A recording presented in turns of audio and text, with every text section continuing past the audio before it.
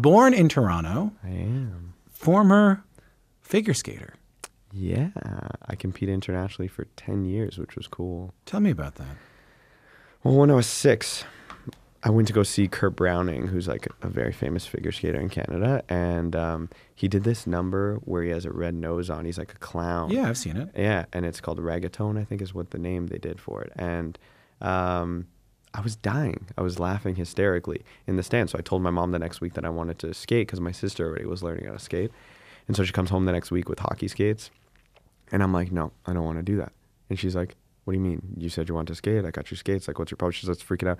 And I just turned on her. I'm like, no, I want skates like Kurt Browning. And so I started figure skating right away. It was never like learn how to skate. I started in figure skating program. And I think I just really liked the performance side of it. And also, you know, I guess I learned at a very young age. I get obsessive over learning things that kind of seem impossible. Yeah. Like that's why I golf now. Yeah. Because I'm never going to be that good. Yeah, I know that. Are you, how far did you get with it? I got to compete at 2 world championships, 2 junior world championships. I was ranked top 30 in the world one year, and it was a long ride. I think what I take away from skating the most is I did get to travel to like 25 different countries doing it. So I got to, at the age of 16 to 20, like experience so many people and cultures and differences. And I think it really opened up my mind. Top 30 in the world. Yeah. Pretty good. Not so shabby, not too shabby. You were representing Brazil, right? Yeah, I did. I represent Brazil internationally. My mom's whole family is from there, and they were so supportive through my experiences. And I got to go there and kind of meet so many people and grow the sport there because now we've had, you know, multiple world level skaters in Brazil that they never had before me. What happened? Was there an injury or? No, you know, I just wanted to really get started on acting and pursuing this career. And, you know, I had gone to a bunch of competitions. I'd missed Olympics by 3 spots one year. Oh. Yeah, it was so What does close. that feel like? I didn't talk to anybody for a week. Oh, really? Like, pretty much. Yeah. But after Heartbroken, that... I bet. Oh, super heartbroken at the time.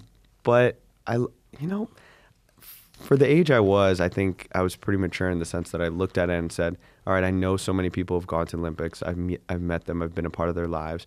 I know what that ceiling is for me. And is that next step worth the next 4 years, or is growing my career as an actor worth getting started now? And I decided that it was time to step away because I wanted to do something else. You'd always wanted to act? Always, since I was 7.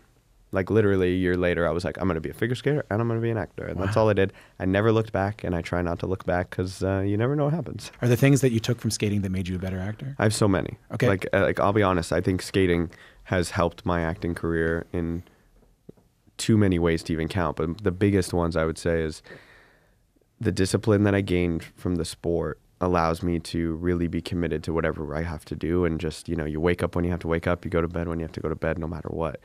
And then performing is the biggest thing in the sense that as a figure skater, I competed in front of 5,000 people and I fell on my face multiple times in front of 5,000 people. And so that embarrassment, that understanding of that, like, I don't know what that is in film now. I'm like, so I mess up a take. Like, that's not even close to falling forward and everyone going, that happened like to you, really? Oh yeah, 5,000 people, no problem. Oh, no. It happens because you prepare for skating for months and months and months, and then you get 4 minutes to get it right. And, you know, many times the pressure will get to you at different points in your career. Yeah. And, you know, it was one of my first ever competitions internationally in Seoul, Korea. And I popped this jump so you don't rotate the whole jump. And you could just hear the crowd go, ah.